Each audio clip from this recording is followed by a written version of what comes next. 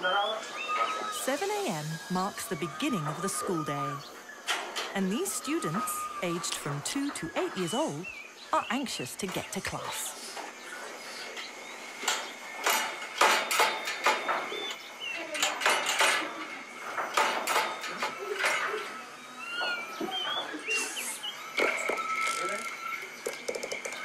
The teachers often wear masks to avoid passing on human germs to their students.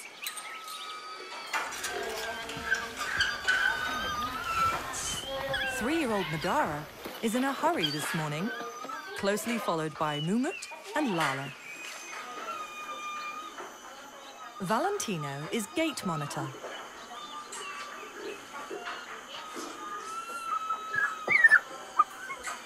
Meryl starts the day with a tummy slide. And Kajura won't leave without her comfort sack. These kids in elementary groups 1 and 2 sometimes form a conga line to get to class.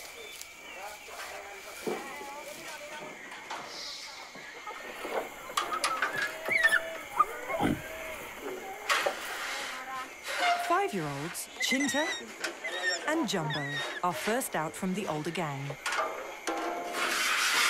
They all know the drill and tumble out in a furry orange avalanche. Morning assembly is a chance to catch up with their buddies, as these orphans have very deep bonds with each other. 3-year-olds Utris and Madara were both rescued as orphans at just a few months old. If their mums had survived, they both would have been suckled and carried for the first years of their lives, and stayed with their mothers until they were around 8. Because there is so much to learn. Orangutan infants have a long dependency on their mothers, like humans do. These youngsters should all still be living with their mothers. But as forests in Borneo are decimated, and adult orangutans killed by plantation owners and poachers, this species is on the brink of extinction. But these are the lucky ones, who have a chance for a future in the wild.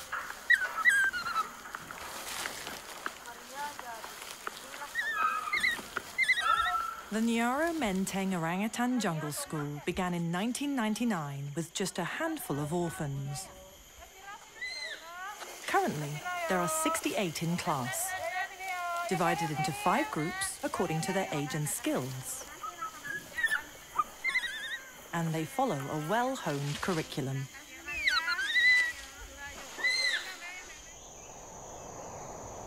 Groups 1 and 2 take class close together.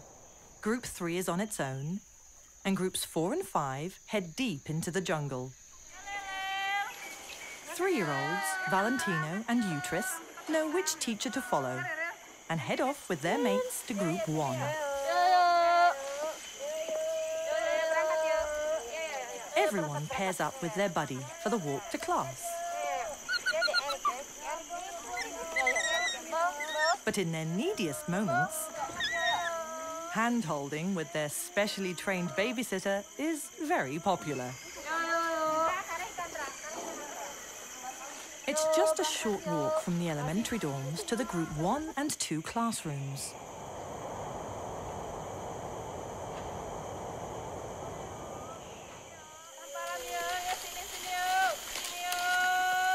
First lesson of the day is boyo,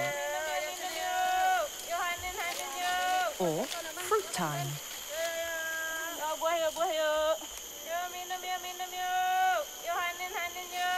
Orangutans naturally spend up to 6 hours a day foraging for food.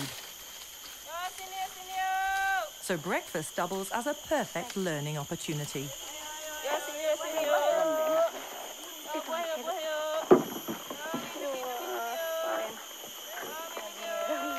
This morning's lesson is in coconut cracking.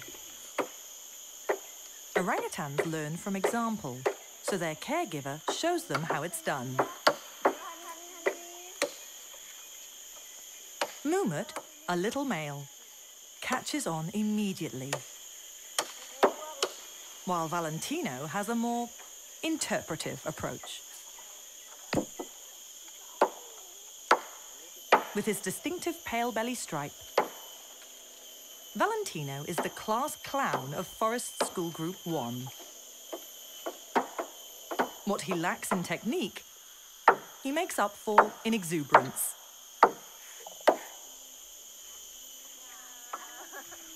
But when the puzzle proves too hard to crack, Valentino does exactly what he would do if he was in the wild.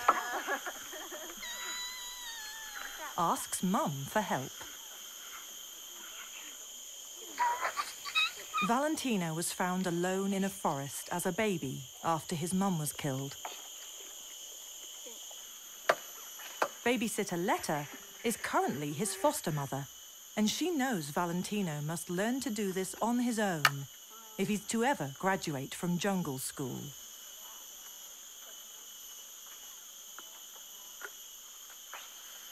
Nearby, the students of Forest Group 2 are incrementally more skillful. It's not so much age that divides Groups 1 and 2, but ability. Little Meryl has learned how to husk her coconut so she can enjoy the sweet milk.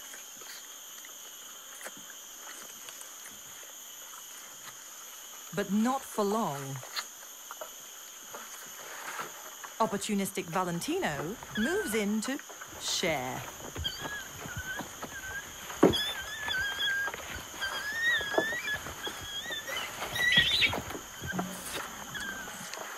He may not be the best at coconut cracking, but learning how to reap the rewards of others' hard work could be an excellent survival skill.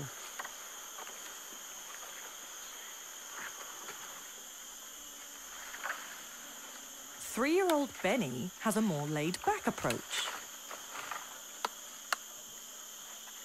He's exercising his jaws as his powerful teeth scrape the coconut shell. But there's not a lot of other energy being exerted. He doesn't even flinch as Meryl helps herself to his leftovers. Little does Benny know that his expanding girth hasn't gone unnoticed, and he's about to be put on a diet.